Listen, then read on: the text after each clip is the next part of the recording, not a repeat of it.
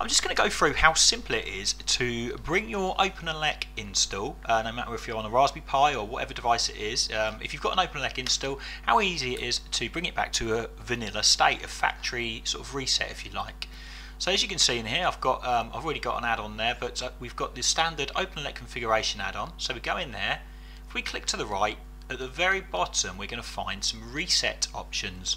So we've got a soft reset option, and the one below that is a hard reset option. So this soft reset option, it will wipe everything, give you a completely fresh install, but it will not wipe your video and audio directories.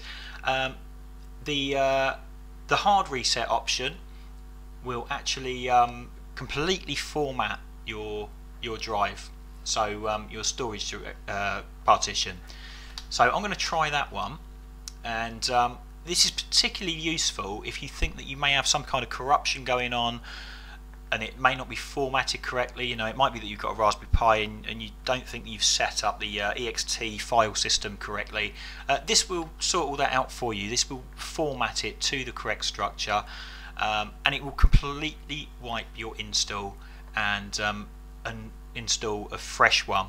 Okay, so it will install the same version that you've currently got the kernel installed for. So for example, if I'm on 5.0.1 on here, it will revert back to 5.0.1. So there you go, it's now going into a sort of reboot mode, and you'll find that it wipes the whole partition.